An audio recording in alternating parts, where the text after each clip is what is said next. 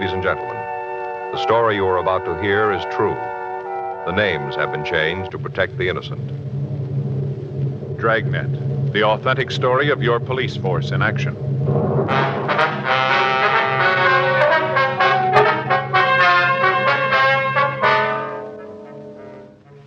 You're a detective sergeant. You're assigned to homicide detail. An elderly woman in your city has disappeared.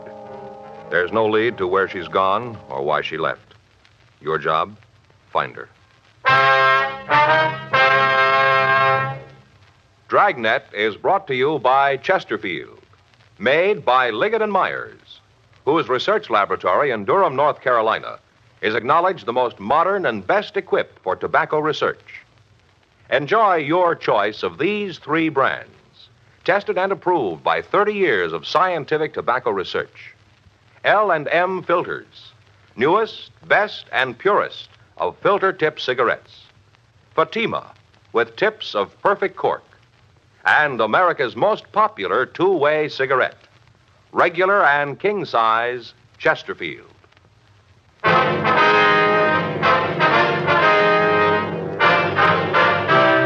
Dragnet, the documented drama of an actual crime. For the next 30 minutes, in cooperation with the Los Angeles Police Department, you will travel step by step on the side of the law through an actual case transcribed from official police files. From beginning to end, from crime to punishment, Dragnet is the story of your police force in action. It was Wednesday, July 14th. It was hot in Los Angeles. We were working the day watch out of homicide detail. My partner's Frank Smith. The boss is Captain Lorman. My name's Friday. We were on our way out from the office, and it was 9:47 a.m. when we got to 654 Kenmore Avenue. Yes? Miss Crocker? It's Miss Crocker, but I'm her. Police officers. Oh, yeah, come in. Thank you. This is my partner, Frank Smith. My name's Friday. Oh, how do you do, ma'am? Just sit down there on the couch. Move that Afghan. I was laying down when you got here. It's a terrible thing. I just know it. Yes, ma'am. If you tell us about it, please. You just bet I will. First off, can I get you something? Maybe a cup of coffee, a little piece of cinnamon toast? No, thank you, ma'am. Okay. You change your mind, you just let me know. Yes, we will. Now, if you just tell us about Miss Gillespie, please.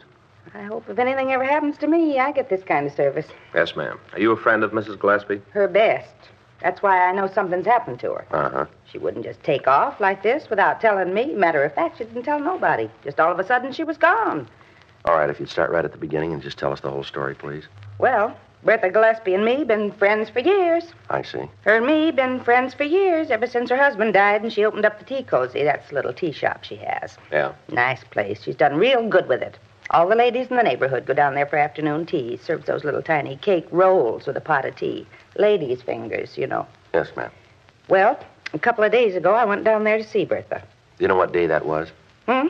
I say, do you know the exact date? Oh, now, let's see. This is Wednesday. I guess it must have been Saturday. Yes, that's it, Saturday. All right, would you like to go ahead, please? Well, I went down to the Tea Cozy, and there was a sign right on the door telling how Bertha was sick and she'd gone away for a couple of days. Was she in poor health? Bertha? Yes, ma'am. Bertha was as strong as an ox. Nothing wrong with her. Besides that, I saw her only Friday night. She didn't say nothing to me about being sick, not a word. I see. That's what made me figure that there was something wrong. For the past 10 years, if there was anything on Bertha's mind, she told me about it. You just bet she did. Well, isn't it possible that she just used the pretended illness as an excuse? That she just went away on a trip, maybe? Oh, Bertha wouldn't do that. Why do you say that? Oh, because she just wouldn't do it. Not with Saturday coming up. There isn't anything in the world that could make Bertha leave. Well, what's happening Saturday? Scrabble. Beg pardon? Scrabble. You know, the word game. Oh, yeah. Yeah, I know what you mean. Well, the ladies in the neighborhood have a sort of club. We meet down at the Cozy and play our tournaments. Bertha's the champion. Hasn't been anybody that can beat her real good. You know, not regular. Yes, ma'am. That's why she wouldn't leave. This Saturday was her first big match outside the club. A woman from West Los Angeles was coming out here to challenge her. Bertha's been in training all week. Well, she wouldn't just walk out on the match. I'm telling you, officers, there's something wrong. Well, has Mrs. Gillespie any relatives here in Los Angeles? No. No, she's got some people back east. Mississippi, I think. Possible that she might have left to go see them? I told you. Not with the big match coming on. Ain't nothing in the world that could keep Bertha from playing in that. Nothing, and you believe it. Yes, ma'am. Does she have any men friends? Oh, you mean romantic? Yes. Well, there's Chester, but that's not what I'd call a real romance. Bertha'd go out to the movies with him once in a while. Maybe he'd come over to the tea cozy of an evening, and they'd sit there and watch the television. But there'd always be somebody else there, mostly me. No, you couldn't say that it was any kind of a romance with Chester. Do you have his address? Are you going to talk to him? Yes, we'll have It won't do you any good. I already did. He don't know where Bertha is. If you'll just give us the phone number of this Chester, we'll check on your friend. Yeah, you check. You'll find out what I said is true. Yes, ma'am. I think somebody done Bertha in. She wouldn't just take off like this without telling me. Well, now, ma'am, did she have any enemies in the neighborhood? Anybody that you think might want to do her harm? No, not a soul, not a single one. Isn't anyone who didn't like her.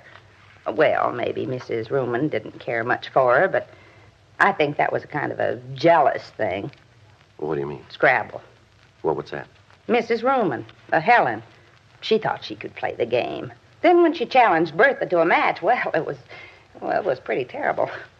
457 to 214. Helen was pretty upset. She tried to make out like she was a good loser, kind of smiled and laughed. But I could tell. She didn't like being skunked. Yes, ma'am. Can you think of any reason why anyone would want to harm Miss Gillespie? Well, not right off unless it was for money. What? Last time I saw her, she was carrying a lot of cash money around with her. Yeah? $2,500. 10:33 a.m. We put in a call to missing persons detail and checked the name Bertha Gillespie through the files. There'd been no report filed on her, and her name did not appear in the Gaga file. We checked the name through R&I, but she had no criminal record in Los Angeles.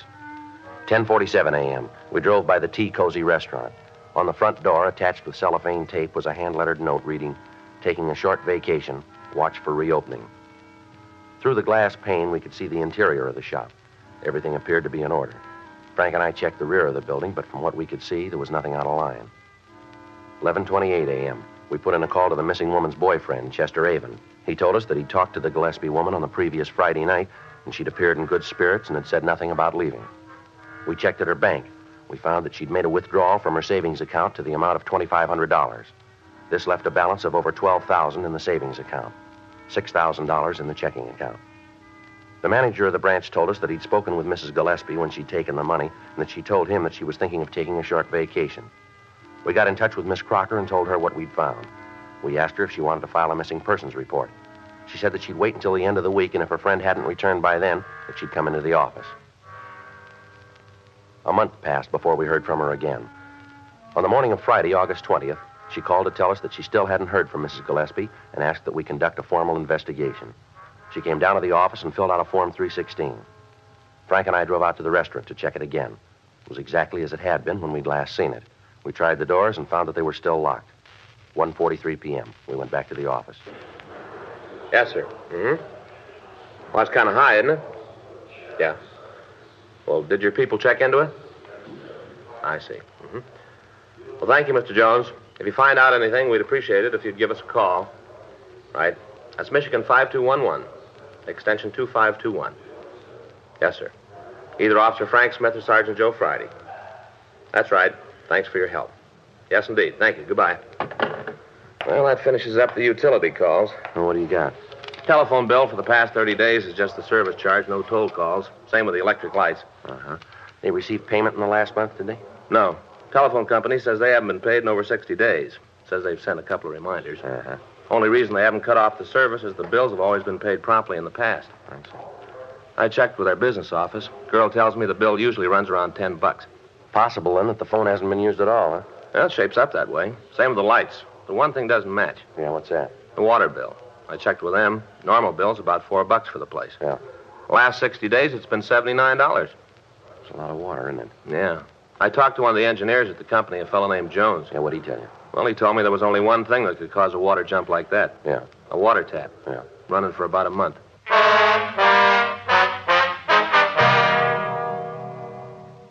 2:06 p.m. We called the bank where Mrs. Gillespie had her accounts. The head cashier told us that since the date she'd withdrawn the $2,500, there'd been no deposits or withdrawals made. We telephoned the missing woman's friend, Mrs. Winifred Crocker. From her, we got the name and address of the owner of the building where the Tea Cozy restaurant was located. Frank and I signed out of the office and drove out to see him. The address we'd been given was a large house in the Silver Lake district. We rang the bell to the front door, but we got no answer. We walked around to the back of the property to a large garage. Now, Joe, if we find this guy, we can find out if she gave him some indication she was going to leave. Yeah. Sounds like there's somebody there. Yeah. In here, I guess. Uh-huh. Yeah? We'd like to see Virgil Medina. I'm him. What do you want? Police officers. We'd like to check out a few things with you if we can. What about? Well, it might be easier if we talked inside. I got no truck with the cops. I got none and I want none. Now you can just ask your questions from out there. All right, sir, if that's the way you want it. Well, that's the way it's going to be. Now get your questions asked and go about your business. You own a building located at 687 Kenmore Avenue? Why? Look, Mr. Medina, we're trying to conduct an investigation. We'd like to have your cooperation. If you don't want to talk here, we can go downtown. I own the building. Why? You have a tenant named Bertha Gillespie? Yes? Why? When'd you see her last? Well, about a month ago, at least that. Do you remember the exact date? I don't know. It's a long time ago. What's all this about Bertha anyway? What are all these questions? You got something you want to know about her? Go ask her yourself. Anything I can tell you that she can't, go talk to her. Leave me alone. Where'd you see her last? Down at the restaurant. What time of day? It was nighttime. Would you try to remember what date it was? It's pretty important. Wait a minute. I'll try to figure. See, I guess it must have been on a Saturday night. Yes, I'd say it was Saturday, the 10th of July. Do you have any way of being sure that that's the date? Now, look, you come around here asking questions, and I've given you an answer. You can take it or leave it. I got no way of being sure. That's the day I think I saw her last. She seem in good spirits? What do you mean by that? Well, sir, was she happy or was there something worrying her? Well, she seemed happy to me. I didn't pay a lot of attention. What are you cops trying to find out? You come right out and tell me what you want, and maybe I'll have the answer. But I haven't got time to stand around and waste time with you. Now, you tell me why you're asking these questions, or you can leave. Mrs. Gillespie's been reported missing. We're trying to trace it. Well, who done that? Who says she's missing? Well, that's not the important point here. We got the report. We've got to check it out. Well, whoever told you that's crazy? If Bertha's gone, there's a good reason for it. I guess she just finally got fed up and left town. What do you mean? She made a mint of money from that place. Regular mint. Used to tell me that when she had enough, she was going to just take off and see the world. Go around the whole world on a tramp steamer. She told me when she signed the last lease that she thought this would be the last one. She ain't missing. She just gone. Did she say anything to you about the fixtures in the place? What do you mean? Well, you know, the furniture, all the fixtures. They belong to her, don't they? Yes, I guess so. Will she make any arrangements to dispose of them? Not to me, she didn't. Wonder if you have a key to the place. The tea cozy? Yes, sir. No, I don't. You own the building and you don't have a key to the restaurant? Well, no, I had one, but I lost it. Never had another one made. Why? What do you want with the key? We want to check the premises. Well, as far as I'm concerned, you got no right to do that. The place belongs to Mrs. Gillespie. You got no right to go tromping around in there. Afraid we're going to have to. Then you're going to do it without my say-so. All right, sir, if that's the way it's going to be. I'm telling you, she ain't going to like it. She ain't going to like you going in the place when she isn't there. Well, we'll take that up with her. Well, you better, because I'm not going to take any responsibility for it. We're not asking you to, Mr. Medina. I'll give you this, though. Yes, sir, what's that? You go nosing around, you're liable to come up with something that you ain't looking for. Well, thanks for your help, Mr. Medina. Don't mention it. Just remember what I told you about finding trouble when you ain't looking for it. Well, that doesn't happen often. Huh? We're looking for it. 3:14 p.m. Frank and I drove back to the Tea Cozy restaurant on Kenmore Avenue. We checked the front door of the place. It was locked. While Frank covered one side of the building, I took the other side, looking for open windows. How about it? No luck. Me neither. What do we do now? Well, we'll have to try to force one of the windows in the back. All right. Come on. I think maybe we can get in here. You gonna break it? Well, we're going to have to. Wait a minute, Joe. Huh? You hear water running? Sounds like it's coming from inside. Yeah, might be. Well, let's get in there. All right. You want my gun? No, I'll use the handcuffs. See if I can knock a hole in the top half of the window here. Wait a minute. You better use your handkerchief. Let me borrow yours. Here. All right. All right, look. There, that does it. I'll go on in and open the door. Yeah, I'll meet you out in front. All right.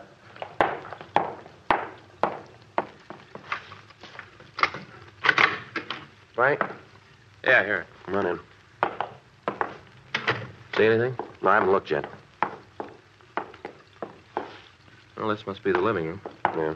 Everything looks okay here. A little dusty. Yeah. Water's running someplace. Wait a minute. Yeah. Sounds like it's come from over there. Yeah. Better turn it off. Yeah. Better call a crime lab, huh? Yeah. Kind of a rough one, isn't it? Yeah. Looks like she put up quite a fight. Bloodstains all over the place. Yeah, look here. Huh? I guess this is what killed her. Yeah. Butcher knife.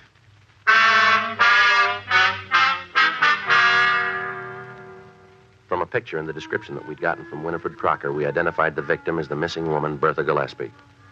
We put in a call for the crime lab. Lee Jones and his crew came out and went over the place. The rest of the restaurant seemed to be in order. There was no sign of a struggle of any kind except in the bathroom where the body had been found. The murder weapon, the butcher knife, was dusted for prints, as was the rest of the restaurant, but the partials that the crime lab came up with were worthless for classification. They would be sufficient, however, for comparison if we caught the killer. A search of the personal effects of the dead woman revealed no further information to aid us in apprehending her killer. The $2,500 that she was known to have had when she was last seen was missing. 6:21, the men from the crime lab finished their investigation on the scene, and the coroner's office was called. They came out and removed the body. They also locked the door and affixed the coroner's seal. 6:45 p.m., Frank and I got back to our car to go down to the office. All right, let's go, Frank. Yeah. Hey, wait a minute. Hold it, Frank. Huh? That's a little kid. You guys the cops? Yeah, son, what's the matter? A lot of excitement around here, huh? Yeah, that's right. Something we can do for you? No, I figured maybe there's something I can do for you. What do you mean? You know who did the murder yet? Well, why do you say it was a murder, son? I know who did it.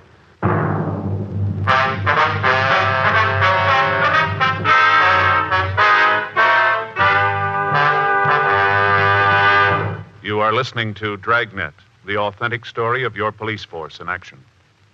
There are good reasons why thousands of people are changing to Chesterfield every day. Why Chesterfield is the largest selling two-way cigarette in America. Why Chesterfield is best for me and best for you. People these days want facts. When you want people to use your product, you have to tell them what effect it has on people who do use it regularly. That's why a doctor has examined for almost 2 years a large group of Chesterfield smokers. 45% of them have, on the average, been smoking Chesterfields for well over 10 years. What is the effect on these people from smoking Chesterfield?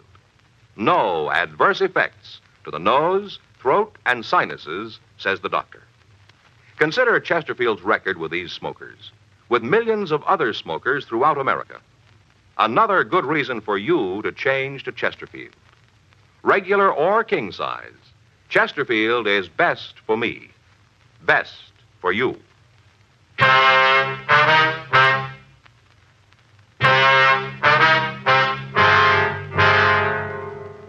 The working detective has learned by experience that approximately 60% of all homicides are solved within 20 minutes after the arrival of the authorities. 2 things are necessary in establishing the identity of a killer: motive and opportunity. In the present instance, we had the motive. $2,500 that the dead woman had withdrawn from her account was missing. However, a month had passed between the time the actual murder had taken place and it had been discovered. Ample time for the killer to cover his tracks. Now, before we could leave the scene, we had a witness who stated that he could name the killer for us. We asked the boy to get into the back seat of the police car while Frank and I questioned him. What's your name, son? Good, Eric. Kids always call me Gordy. Uh-huh. How old are you? 7. Now, what's all this about you being able to tell us who killed Mrs. Gillespie? I can. Well, who was it? Mr. Medina? You mean the man who owns the building? Yeah, that's who I mean. Well, that's a pretty serious charge, Gordon. Do you have any way to prove that? Guess I really can't prove it, but I know it's true. Well, how do you know? I just know, that's all. I seen him there. I just seen him going in and out. Well, when was this? 3 weeks ago. Maybe a month. But he used to go in and out all the time. Argue with Mrs. Gillespie.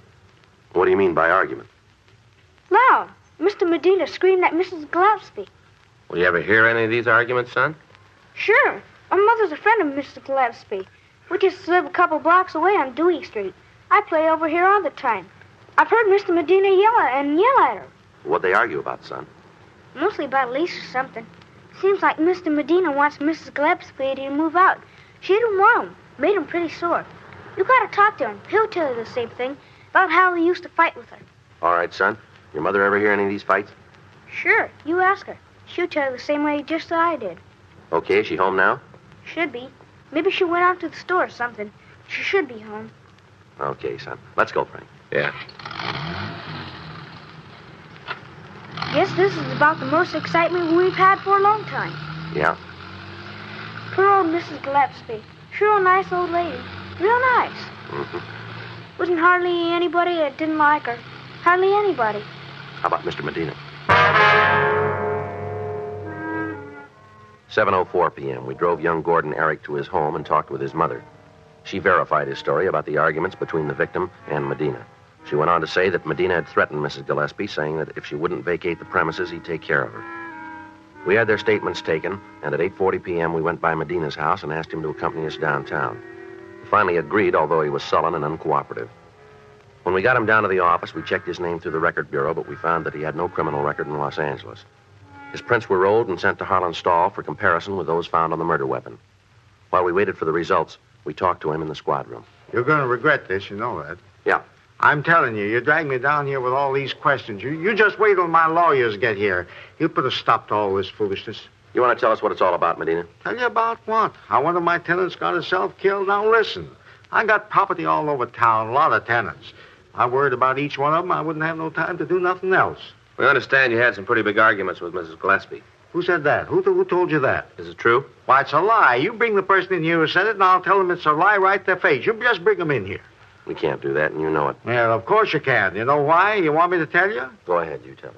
You can't show the person who said that because there ain't no such person.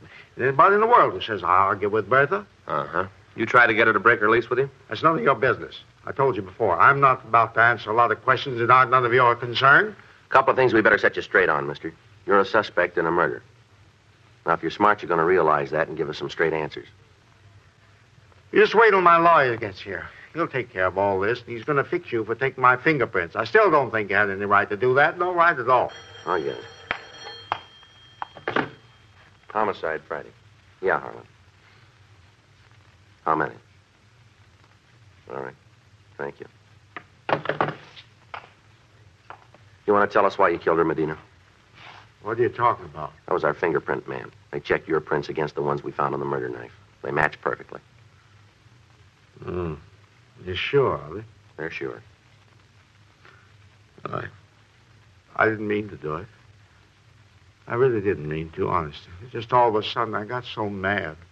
I was standing there smiling. You should have known this. She had a way of smiling at you, and you knew that there wasn't anything that you could do. You just stand there smiling. I didn't mean to kill her, though. You got to believe that I didn't mean to kill her. Want to tell us how it happened? Have you got a cigarette? Yeah. Here you go. Thanks. Here's a match.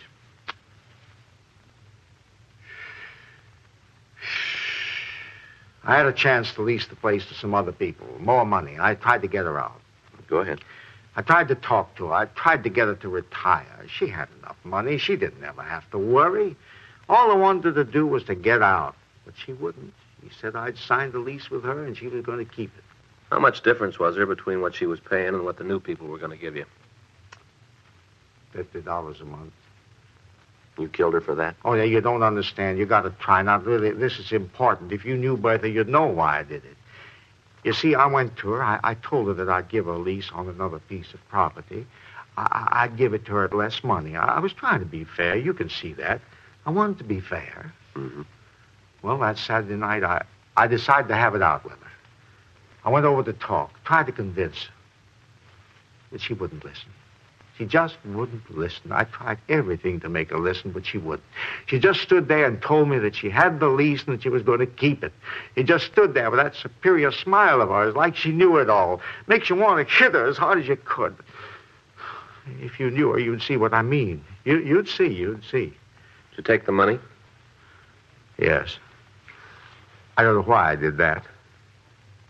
Just all of a sudden, I got so mad at her, I picked up the knife. And I killed her. I didn't mean to, honest, I didn't. As soon as I saw her, I was sorry. I was real sorry. Yeah. Did you turn that water on? Well, I guess so. You see, I don't remember too good. I washed my hands after I'd killed her. I remember that. I guess I did leave the water on. I guess I did, yes. All right. Do you want to get the stenographer, Frank? Sure. Thanks.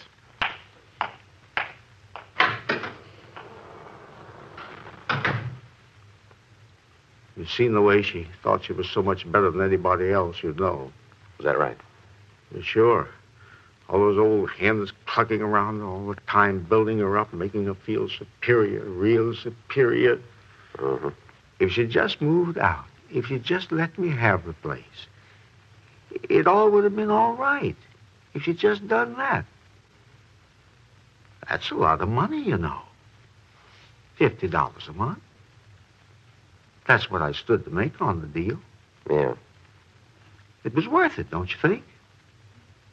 $50 a month without turning a hand?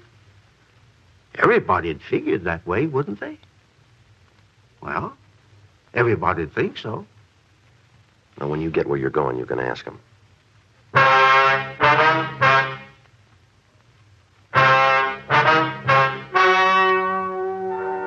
The story you have just heard is true. The names were changed to protect the innocent.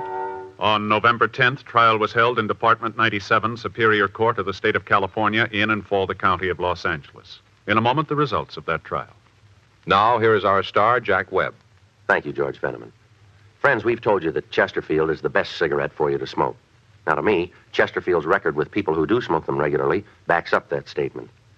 Chesterfields are best because they're highest in quality, low in nicotine, because they smoke mild, and they're really satisfying. I wish you'd give them a try and see for yourself.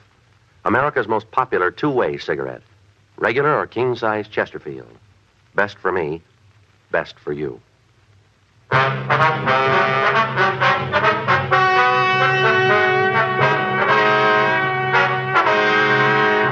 Virgil Emil Medina was tried and convicted of murder in the second degree and received sentence as prescribed by law. Murder in the second degree is punishable by imprisonment in the state penitentiary for a period of from 5 years to life.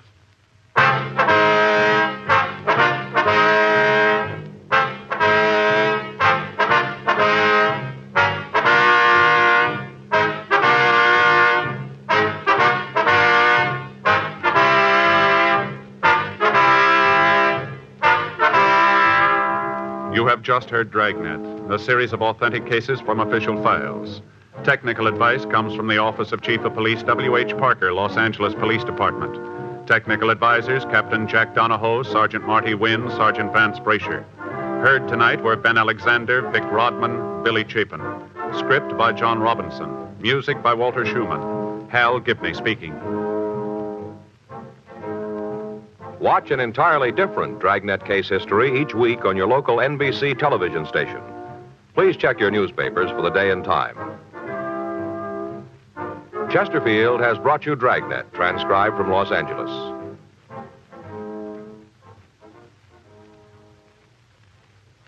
Filter tip smokers, this is it. L&M Filters, the one filter cigarette with plenty of good taste and a pure non-mineral filter. You get effective filtration because only the L&M filter contains alpha cellulose, entirely pure, harmless to health. L&M filters give you much more flavor, much less nicotine. It's the light and mild smoke. Yes, this is it. As Frederick March puts it, quote, L&M filters are just what the doctor ordered. Never had a filter cigarette that tasted so good and a filter that does the job so well. Try them, unquote. Today, buy L&M filters.